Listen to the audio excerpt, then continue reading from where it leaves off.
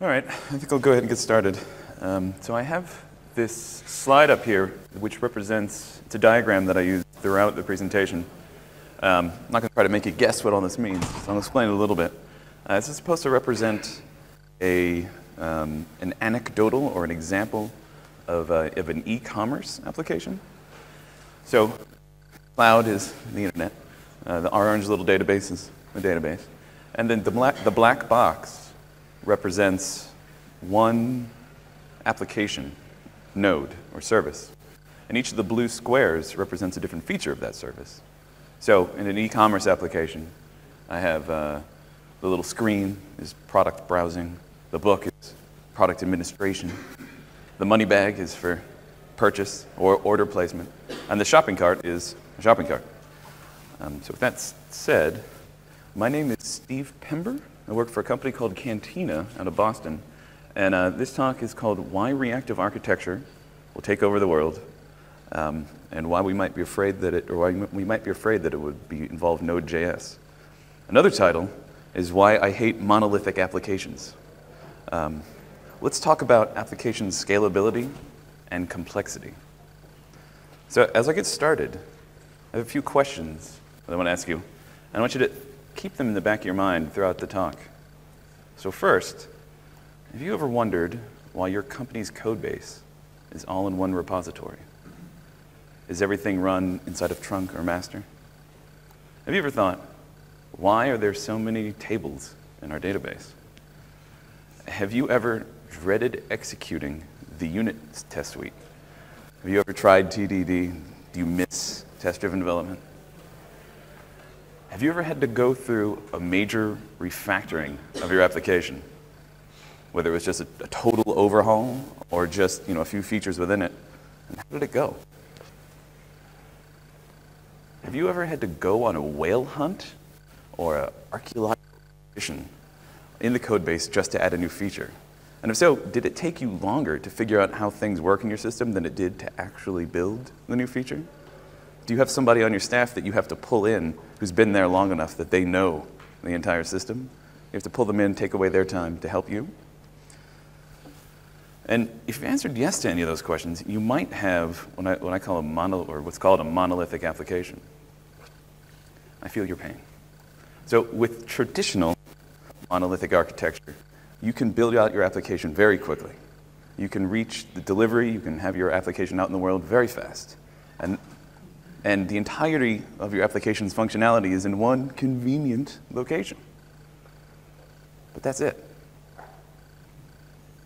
As your application grows, the complexity will soon become enormous. Trying to figure out where things are, how they work, which seemed so easy in the beginning, over time becomes very difficult and very difficult to manage, particularly once you start to attract users and grow your team. A monolithic application will not scale. And you might be saying, wait a minute, what do you mean it won't scale? I can take my application and I could throw it up on Amazon AWS or provision a few servers, put it behind a load balancer, all talking to the same database. Come on in. So I can load balance my application. And if the database becomes too much of a problem, I can set up database replication, set up the little star supposed to be the master, set up master-slave replication. But you could, but that's not exactly what I mean when I say scale. So have you ever seen a database or class schema that looks something like this? Like you might have in your team's room, you might have a wall. This is actually the largest I could find on Google Images, but I'm sure you've all seen it where people have printed out the database schema or the code base and just had it plastered on the wall. Yeah. Anytime you see that, that's bad news. If something is clearly going wrong, the ability to add new features, to fix bugs, to resolve technical debt, not scale with the size of your application if you continue to follow this monolithic approach. Throwing more developers at it also will not help. We'll just get in each other's way. Conflicts, merge errors, all that stuff.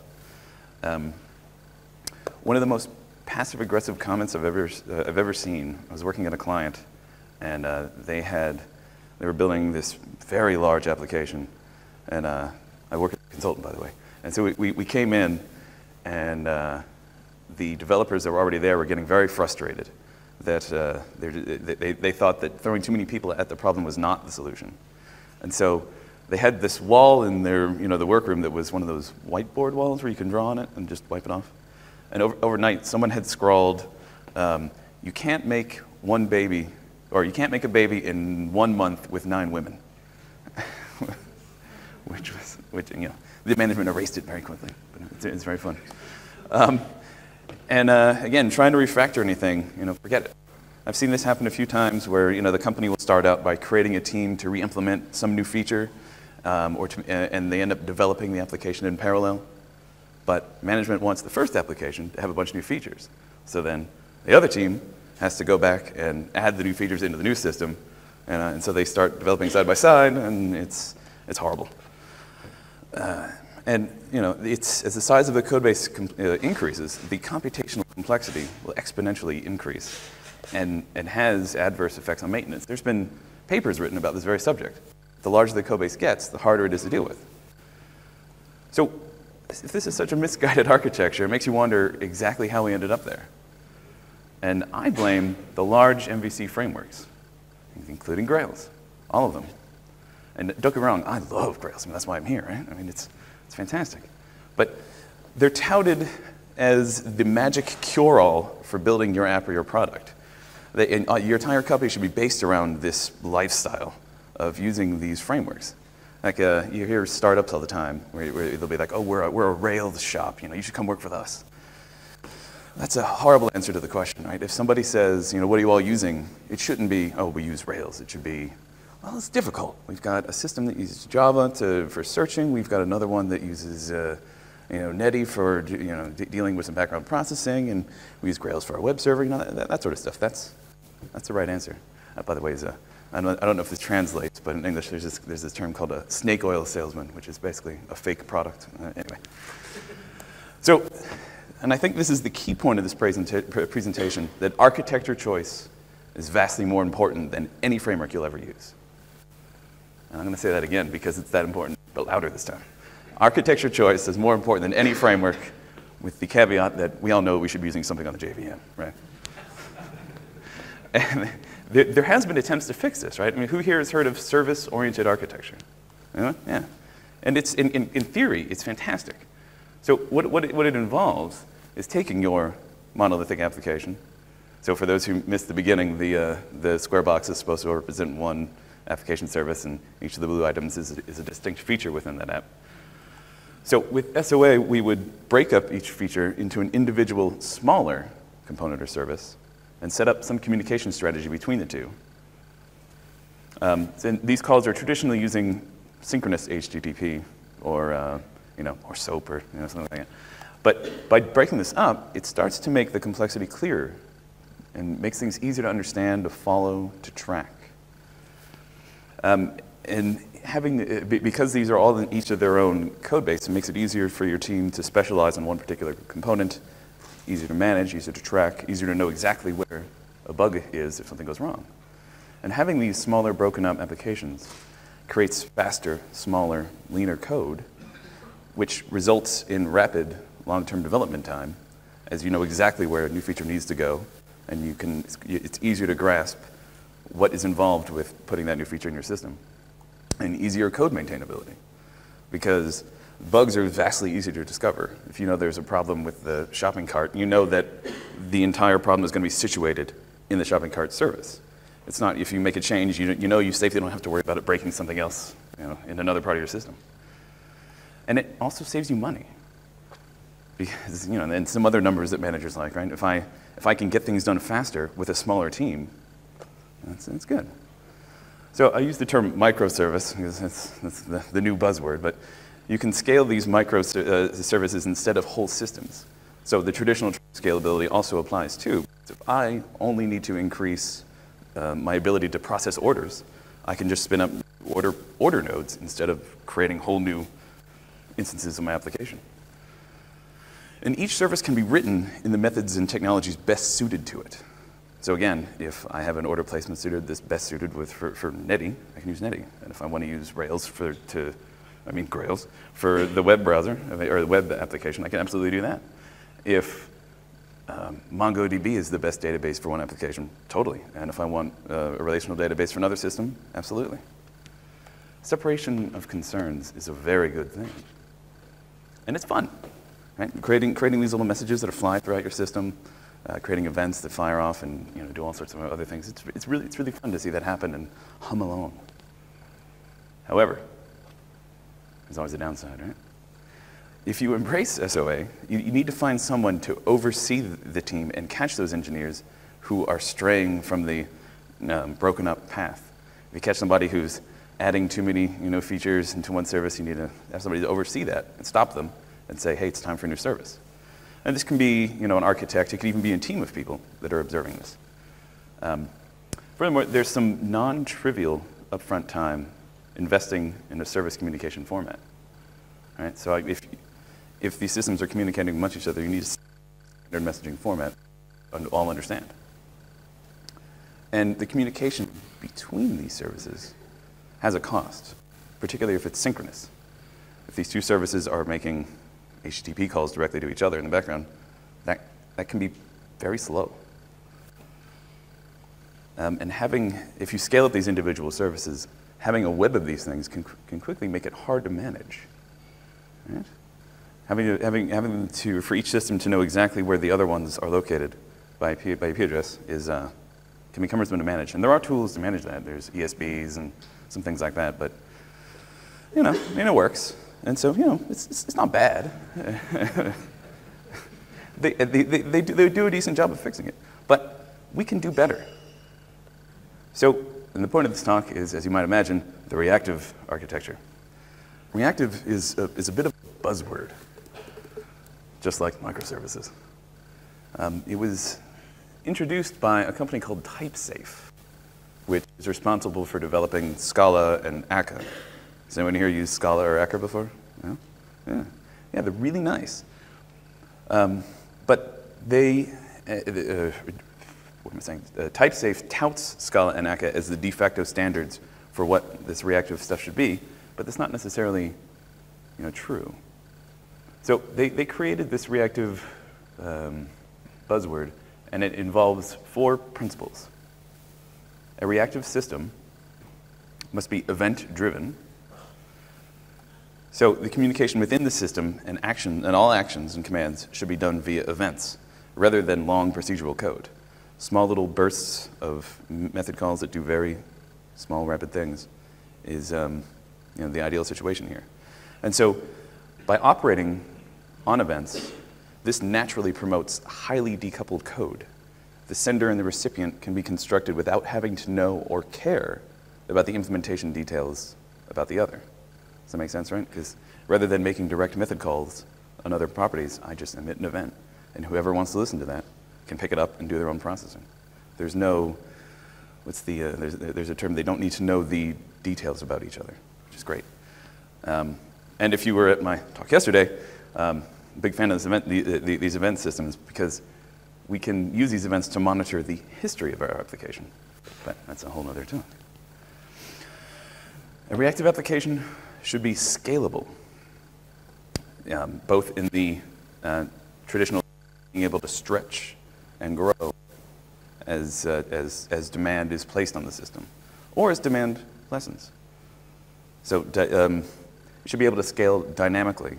So if I have an AWS deployment, I should be able to very quickly and easily replicate my services or shrink them, depending on the need of the system. And, like I mentioned earlier, it's more than just machine deployment.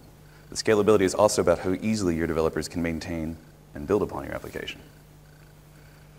It should be resilient, which means a reactive application should be resilient to failure, because if one service node goes down, then the others should be able to take up the slack without having to, without the end user noticing that there was a problem with the system. The system should be able to carry on. As an example, if in our e-commerce application we're not able to take order, the order system goes down, the user should still be able to browse and put stuff in the shopping cart.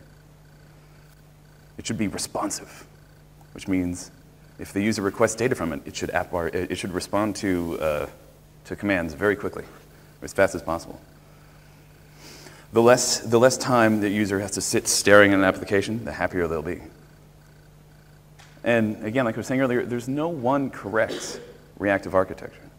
TypeSafe likes to say that Scala and Akka are the only ways to do it, but it's not exactly true. It's more of it's a mindset or state of being. It's something you need to have in your mind when you're writing applications. You know, always be concerned about efficiency. Always be aware of how things, you know, how resilient they are, whether they're fault tolerant, you know, that sort of thing. But TypeSafe put together these tenants or these points into what they call the Reactive Manifesto, which is a website online, and you can sign it with your Facebook or your Twitter account, and they have, you know, your little photos of each of the users, the people who signed it. And it was something like, it was, as of when I took the screenshot, it was 4,677. My name's on there somewhere, but they have a terrible paginated list. I was trying to find myself, and it's hard to, I gave up. But one of the points they say in the manifesto is that an application must be reactive from top to bottom, which implies that if we take the original e-commerce example, how do we make this reactive from top to bottom, right? So you have to think about it not just for each of these individual service nodes, but for how these systems are communicating between each other. So that implies we want small event-based services that internally are able to handle faults and are internally able to be resilient and not depend on other ones. And we have, in the Groovy world, excellent tools for putting together these systems.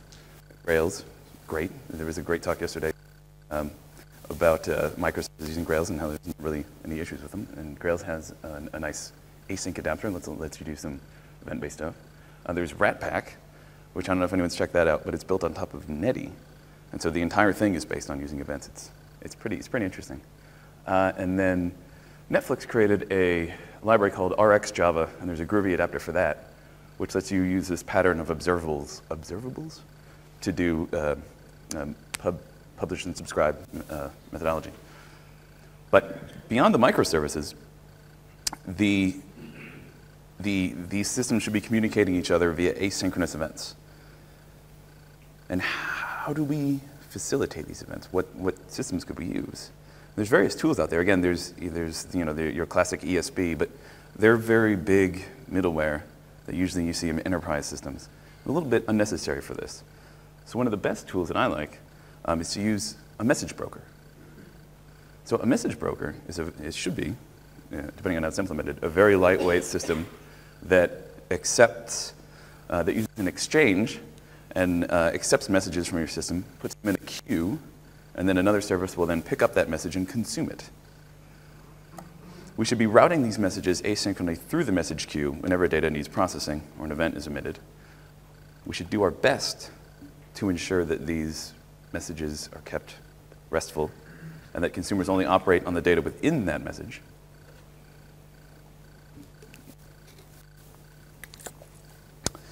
And we should be able to add these additional nodes to handle load without additional configuration. Which means that if I take my original system and put in a message queue, this little X stands for the exchange, we have a handful of queues that can attach to this exchange, and we set up our shopping cart and our order placement system, and we hook them up to a queue tied into exchange. When a user comes in and is browsing the product, and they click on the little add cart, that should emit an event through the exchange, which then routes the event about the order placement to a little shopping cart service, which is aware of the inventory and says, okay, I am now keeping track of this product in the user's cart. And then if the user checks out their cart, that emits another event to the order placement system, which could communicate and request the current state of the cart from the cart service, or the front end could just pass along whatever was in the cart.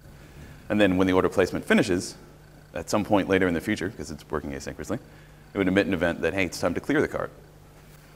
And if we suddenly say on like Christmas or big Black Friday or big shopping holidays like that, if demand increases, we can easily spin up new nodes, attach them to the queue, and the end users never notice a thing.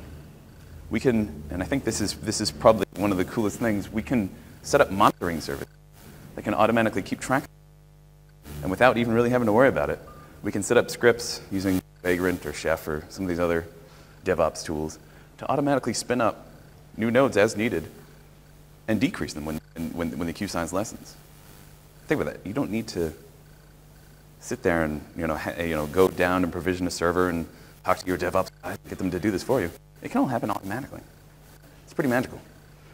Now, implementing this system also gives us additional decoupling, which is a very good thing. We get additional decoupling on time because things are happening asynchronously.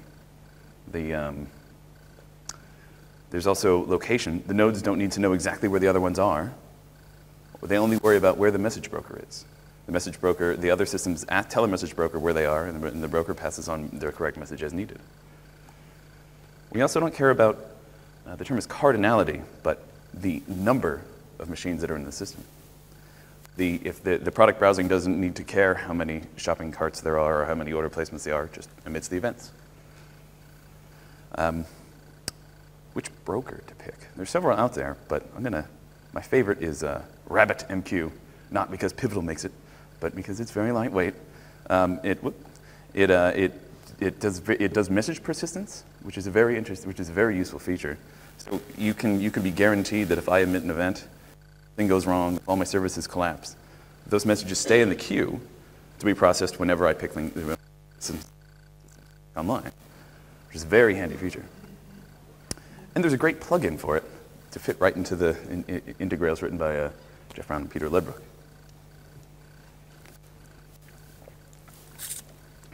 So, reactive architectures are in use by several very large companies, and it's gaining popularity, and it's growing throughout the world, although these companies don't always refer to it exactly as being reactive. So one example, Netflix. I'm sure everyone's heard of Netflix. They're a very large Groovy company. They use Groovy and Java extensively. They contribute to open source. The engineering team they do lots of great things over there. Now, they make heavy use of AWS as well. And I don't know if anyone's seen talks on how they construct their architectures, but each Netflix, they have clusters that are a series of small services, and they use a tool called Asgard, which is a Grails app, to spin up new clusters of services as needed. And Netflix is very large, very big on resiliency. They have this custom tool called Chaos Monkey and what they do is every weekday from 9 a.m. to 5 p.m., aka the work hours, Netflix unleashes this little level guy into the system, and its job is to randomly go through chaos, break systems, error garbage data, shut things down. And the goal is this happens whenever. My microphone filming? No, okay, here we go. So to make where was I? To make sure that things are resilient and are able to withstand the chaos. And when bugs are found, the services need to prove their strength and their ability to stand up to the monkey. This allows Netflix to find bugs, and then, because it happens during work hours, engineers can fix them quickly and get things back up online for prime time viewing in the evening and on the weekends. Another great example, and perhaps the largest one, Twitter. Twitter used to be one of the largest, most monolithic Rails deployments in the world, right? But it got so big that engineers would need to pull in these global experts, they call them, anything done in the code base. So when new engineers would come in, they'd be tasked to add a new feature, but the code base was so massive, they had no idea where to look. So they would spend more time on what they call whale hunting expeditions to track down bugs. And they were struggling, but they kept up with demand, and Twitter became very popular. But the turning point came during the 2010 World Cup. So I thought about putting a vuvuzela sound in here, but I thought I'd spare you guys. Anyway, so the flurry of tweets brought Twitter to its knees during that game. The service was unavailable. The engineers worked throughout the night to keep the service going. And they talk about this on the Twitter engineering blog, which if you all haven't seen this, I highly recommend going and visiting it because it's a great example of how they talk about this process and how they converted it, and it's an absolute love letter to. They don't actually call it reactive, but splitting things up into services. So anyway, they realized that change was needed. Right? So what they did was they took their main application and they broke it out into several small services that each were responsible for one feature of the system. The size of the circle represents how many nodes they have that actually deal with that particular, that particular service. I know I talked about Rabbit. They use their own system. I think it's called Finagle. Yeah, their own system called Finagle, which is based. It's a similar sort of idea. It's an asynchronous Java-based tool for routing messages to observable services. And for each service, they gave each service its own small dedicated team. That team pretty much only works on that one service. They can become experts at that service. They work together to develop it. And they started switching from the Ruby virtual machine to the JVM. And Twitter was by no means strangers to the JVM. They had a search feature that was using Java. But they embraced Netty and switched to the event-based programming model. So most of the services are now based around the Netty and the JVM. Their monolithic application, at its peak point, could support up to 200 to 300 requests per second per host. After they switched to an event-based JVM system, they're now able to handle 10 to 20,000 requests per second per host. That's 2 orders of magnitude, I think, more. That's crazy. So during that 2010 World Cup, Twitter hit a record of 3,283 tweets per second. And that brought their system to the knees. Now, they average 5,700 tweets per second. They can dynamically scale to 143,199 tweets. That's the record they've ever done, but they could do more. That's never gone higher than that. And they do it with 5 to 10 times fewer machines than before. Imagine the savings on that, right? If you're not burning through those many machines a day, that's massive, right? It's pretty great. So I think it just highlights that the architecture choice is what was more important. So people like to use that example as, oh, they switched away from Rails, but the architecture choice was more important, I think. So what does this have to do with Node, you might be asking? Has anyone here used Node before in your project? Yeah. Did you like it? Good? Yeah. So I don't hate Node. I like it a lot. It's very fun, very easy to use. But its biggest feature, and I think the reason why it's becoming so popular, is that instead of using your old system architecture of a thread pool and a single request comes to a thread pool, they use a event loop system. So which makes Node very good for very small little functions, not good for very long processes. So one of the biggest things that Node has done is it's increased the popularity, I think, of event-based programming. People are coming on board and they're seeing the power of writing these small little events and small little methods and what you can do with it. However, JavaScript is not a great server-side language. It has a toy garbage collection system. It's not very good at cleaning up things. It doesn't have any proper imports or any proper package management, although the next system, or the next version, will address this issue. It's got a very strange interpreter, very quirky. I gave an example in the last talk. There's one called, I can't remember the name of it, never mind. But it's got tricky scoping rules. If anyone's tried to deal with this, or delegates and things like that in JavaScript, it can get a little hairy. And it has horrible numerical precision.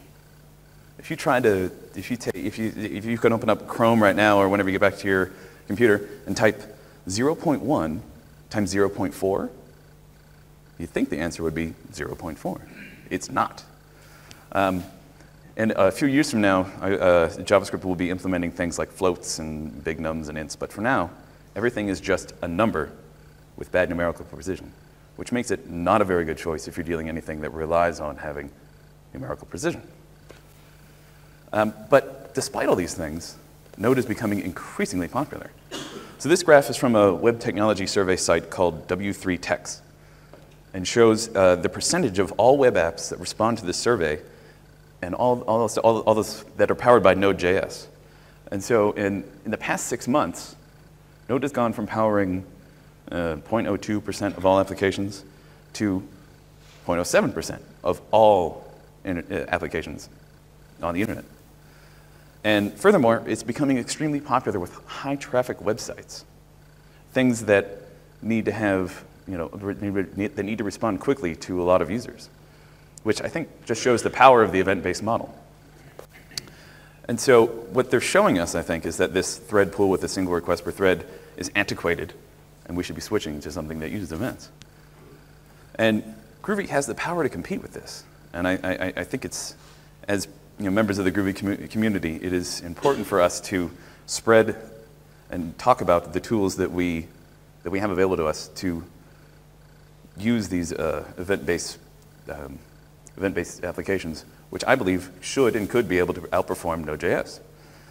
So, given the opportunity, we should be building more event-based applications on the JVM to show the power of the JVM and contribute back to the community. We should be spreading awareness. Talk about it, blog about it. It's great.